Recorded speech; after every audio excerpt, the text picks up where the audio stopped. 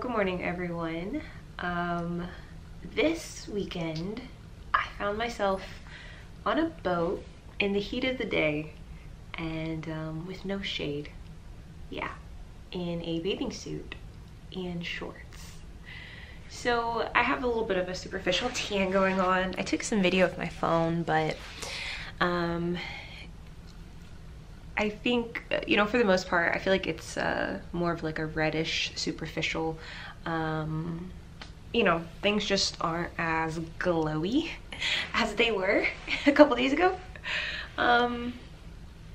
It sucks. Like, I could have planned it out a little better. Like, I could have still gone on the boat, maybe just went later in the evening or something like that, or waited for more cloud coverage, but you know what, I was out in like direct sunlight for like 15 minutes, and I do not recommend it if you are on Mequinol.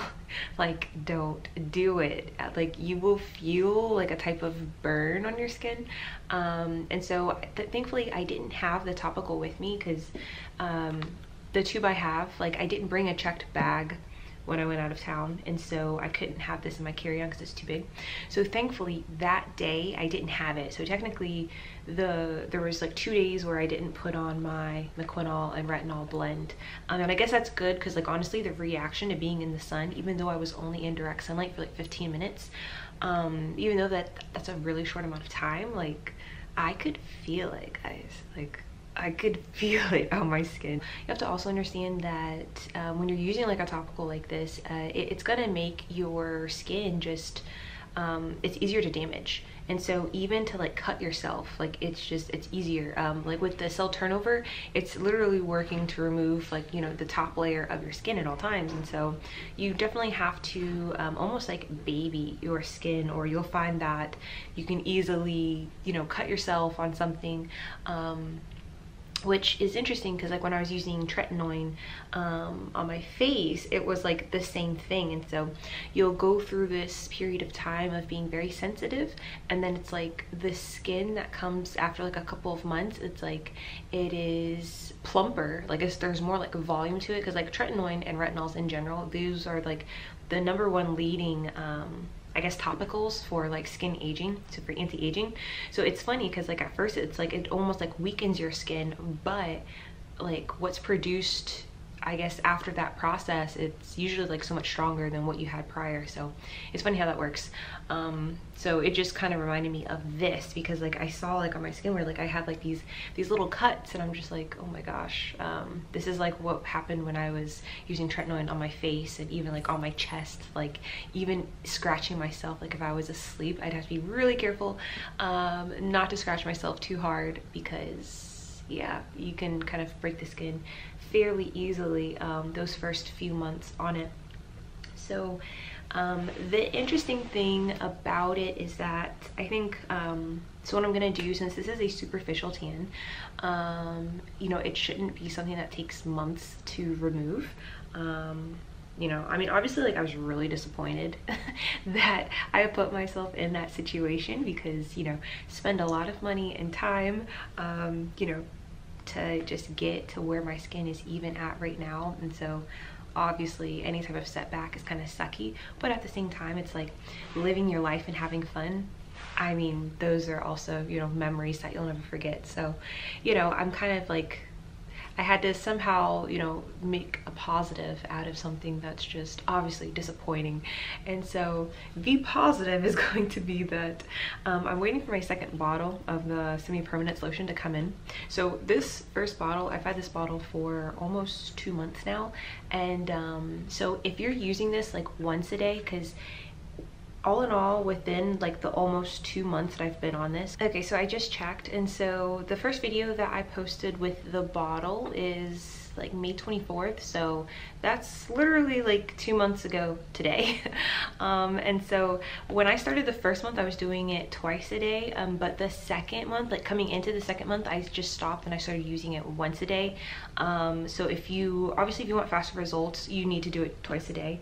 But also I think the only way like I was able to make it last this long, because I was using it on arms, chest, stomach, back, full back, like lower back, top of back, legs, obviously. So I was using it basically almost everywhere. But the only way I think I made it last this long was that I was also cutting it with coconut oil. So I would take a scoop of coconut oil and then I would squirt out a little, you know, like a dime size or nickel size amount of this, and then I would go leg by leg and just do that repeatedly to try to make it stretch a little bit more. So obviously if you're just using the straight semi-permanence lotion, then, you know, 2 months on one bottle, maybe you can do it if you're using it like once a day.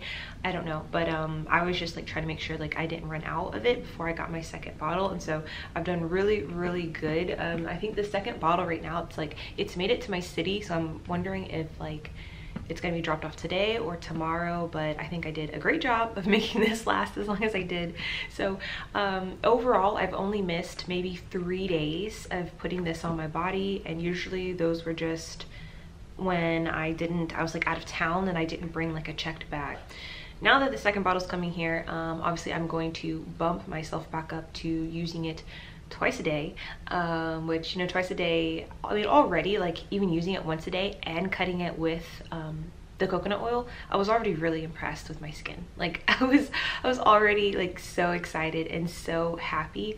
You know, I think it's interesting. So if you were to do this alone without MSM or without glutathione, I think this would still get you results. And I only know that from experience. I think I stopped doing my rectal syringes about 3.5, almost 4 weeks ago now, just to test this out and see what would it do like once you hit like your glutathione goals, because like I feel like I'm getting pretty close to my goals. It's like I wanted to see, okay, could I do one or the other? So could I either do maybe like 2 or 3 glutathione, what is that called? I was about to say suppositories, I don't know. 2 or 3 glutathione rectal syringes a week for like my maintenance schedule, or would I just use something like a semi-permanence lotion and then keep that going probably a couple times a week, because like this stuff, like it works. And so obviously like if you're hitting your skin goals or you're getting close to your skin goals, you wouldn't want to use this like every single day, or you're just obviously going to go past the skin goal. So it just depends on what complexion you're trying to achieve. So being almost a month with no glutathione, but I am still on MSM, so I'm still doing MSM and I'm still doing vitamin C, and then the other vitamins that I was telling you guys about in the updated skincare routine video. So it's like I'm still on some oral lighteners, but I just thought that it was interesting that I continued to make progress.